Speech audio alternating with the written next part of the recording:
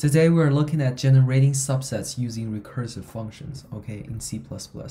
We are always exploring new topics on this channel, so please subscribe. So this is an introductory question from CSES problem set, so it should be pretty easy. So let's look at it first. So there are n apples with known weights. Basically, just find all of the subsets for all of the division of the apples, okay, and then you just find the minimum value of the difference in weight, which is not that hard to do. Okay, so let's start solving this question with an example. Okay, so here are 3 apples, 1, 2, 3, whatever the unit it is, so it doesn't really matter here. So this is the mass of the 3 apples, 1 and 2 and 3. Now we're using the recursive function, so let's draw the recursive tree so you know how it works. Starting with the first iteration, there's nothing in the bracket, there's nothing in the subset, because it's the it's the first iteration. It doesn't really mean anything. So now to write it in code, it is in form of like we'll look at code later.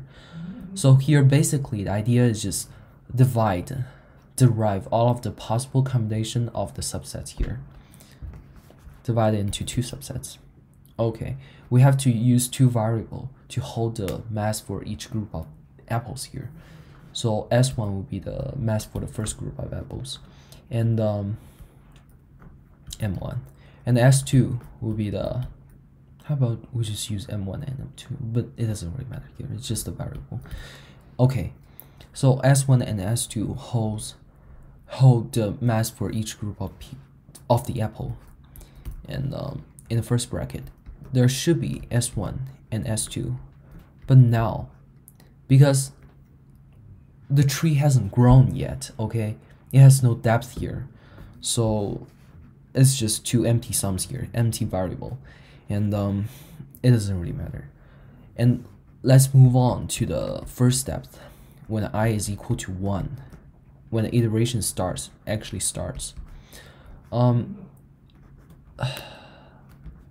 So in the code, this is how we actually write it. Solve. But the idea here is just divide it. So now we'll just look at the code later. S1 and S2. And here is the first iteration.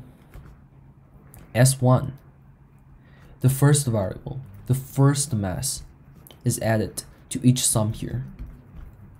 So as the tree goes, at the first depth, here should be 1, 0, and should be 0, 1.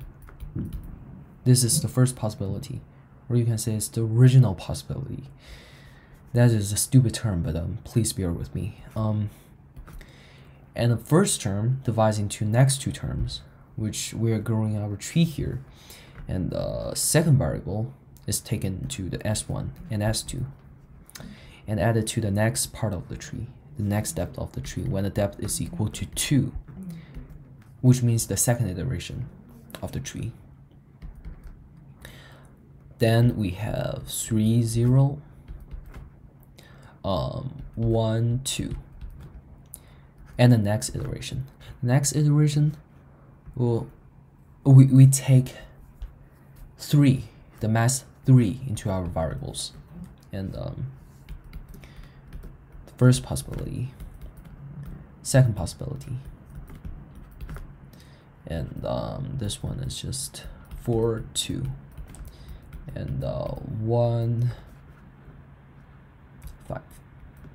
Using the same logic, we can derive all of the branches for our tree, but it is not necessary here because we have already illustrated the logic behind the code. And now we can actually get to the coding part. Yeah, the coding part. Never mind, I'll tap it again. So basically, we have to define a variable here, which is the total, the maximum depth of our tree. The maximum depth is just the furthest you can go on this tree, which means just the deepest part of the tree. There's where we get a minimum value of the difference in weight. And there's another thing we have to define here, which is just you know, the mass of all of the apples. And now we can write out our function.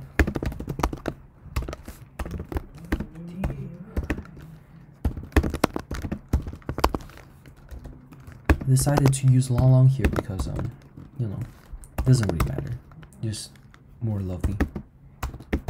No, it's I.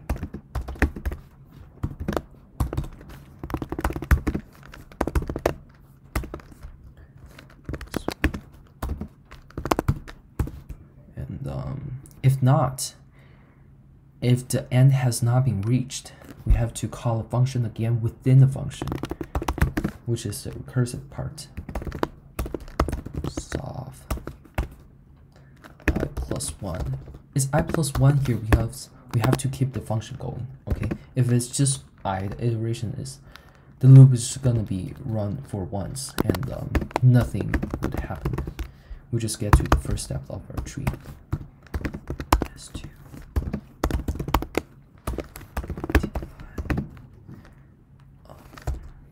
No, never mind. It's wrong. S1, S2 plus.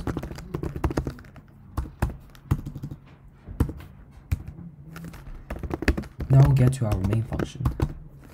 And for t I 0.